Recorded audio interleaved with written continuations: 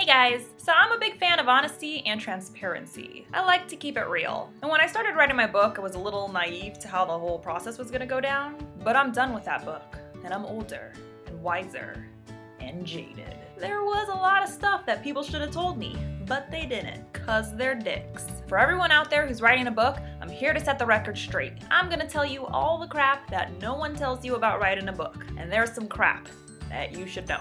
So here we go. Number 1, writing the book is the easy part. Okay, so this isn't so much a thing that no one tells you, it's more a thing that people lie about. You'll be working on your book and you'll be totally frustrated about something, and someone will undoubtedly tell you, don't worry, writing the book is the hard part. Once you're done, it gets so much easier. That is bullshit. The writing is the easy part. It is so the easy part. I mean, that's why you became a writer. You enjoy writing. You're good at writing. But after the writing, there's the editing, there's the reviewing, there's the marketing, there's the business shit. All of that sucks. And the whole time that you're doing it, you'll be thinking, I wish I was writing right now. So writers, while you're working, cherish that time. Every bump in the road, every bout of writer's block, welcome it. Because I guarantee it's not nearly as painful as what's gonna come next. Number 2, every piece of criticism you receive is gonna be infuriating. It doesn't matter how minor or inconsequential it may be. If one person says one less than positive thing about your book,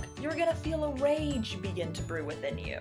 Just stifle it down, like you do with all your feelings. I could have someone rave about my book, just gush endlessly, and then maybe slip in a line like, yeah, it was a bit wordy here and there, but overall, what a masterpiece. Yeah, I didn't hear the masterpiece part. A bit wordy, you say? In that moment, the Sicilian inside of me is just swinging a baseball bat, ready to smash in some kneecaps. Some people have an inner goddess. I have an inner Sicilian mobster. Word of advice. When this happens, just smile and nod. If you can form words, say thanks for the feedback. And make sure that person is a safe distance away from you before you completely overreact to their benign piece of criticism. Number 3, you're never gonna believe the compliments. This really sucks because here you are obsessing over the criticism, and then when someone compliments you, you're like,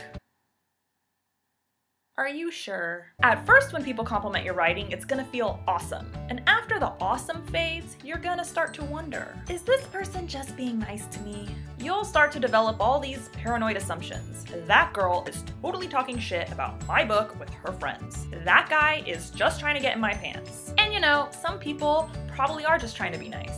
But not everyone. I mean, I've had a lot of beta readers, and all of them enjoyed my book. But I'm skeptical. Even though, just logically speaking, from a completely mathematical point of view, it is statistically improbable that they're all lying to me, there is still a part of my brain that's fairly convinced they're all full of shit. Number 4, maintaining relationships with non-writers is gonna get hard, because people who don't write don't get it. Your book is gonna consume your life and all of your free time, and your friends who are secretaries, bankers, or strippers, they're not gonna understand your unhealthy obsession. Because at some point in the day, their job is done. They clock out, they go home, they have a beer and relax. We don't relax. We're always on the clock. Now, I have found some exceptions to the rule, namely other creative folk. Musicians, designers, artists. But regular people with their 9 to 5, they're eventually gonna look at you like you're crazy. And that's because you are crazy. It's okay, I am too.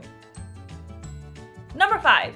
You're gonna learn that there is such a thing as stupid questions. Remember all those non-writers you're gonna have a hard time relating to? They're gonna be curious about your book writing thing, and they're gonna ask some really dumb questions. Now, in their defense, it's not their fault. They just don't know about this kind of stuff. But to you, they're gonna sound like idiots. Someone's gonna say to you, hey, what's up? And you're gonna be like, oh, nothing much, just working on chapter 5. I'm having a really hard time with it, it's just not as impactful as I wanted. And they're gonna say, why don't you just delete it? Delete the entire chapter. Sure, that won't disrupt the flow. That won't make the story completely disjointed. That won't just ruin everything. And these questions are gonna happen a lot. Why is editing so important?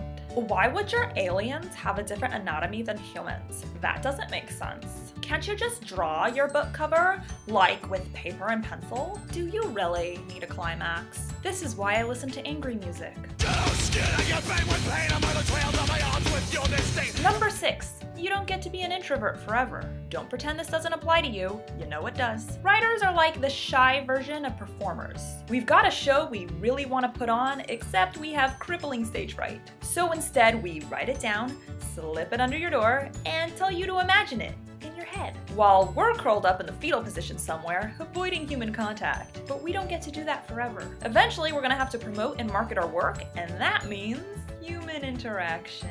So start practicing your "I'm really happy to be talking to you" face. Mine looks like this. It's a smile. I'm smiling because I'm happy. Just shoot me in the fucking face. Writing the book is the only part of the process where you get to be a shut-in. After that, it's time to put on your extrovert disguise and promote. And number 7, writing a book will be your proudest achievement in your entire life. I'm gonna toot my own horn here for a second. I'm a pretty accomplished person. I graduated high school with a 4.35 GPA. I was the co-star leading role of my 2nd grade production of Cock-a-Doodle Dandy. And I won the Give Up Your Swing to Another Student Award a record 13 times in preschool. I don't need that swing, you take the swing. What? None of those amazing achievements mean nearly as much to me as finishing my book. How many people can say they finished a book? Not many. Look, other people were out there partying, having a good time, and I was at home writing. Why did I do this again? But seriously, there's just something really special about being able to say that you wrote a book. Whether it succeeds or fails, there's a little piece of you that's out there living on forever. And that's pretty damn awesome. So that's it for today. Now you know, writing a book is very hard, but do it anyway. Don't forget to subscribe to my channel. I post videos on Wednesdays. Why am I talking so high? And as always, if there's something you'd like me to talk about in my next video, leave me a comment or tweet me at Jenna Moreci. Bye!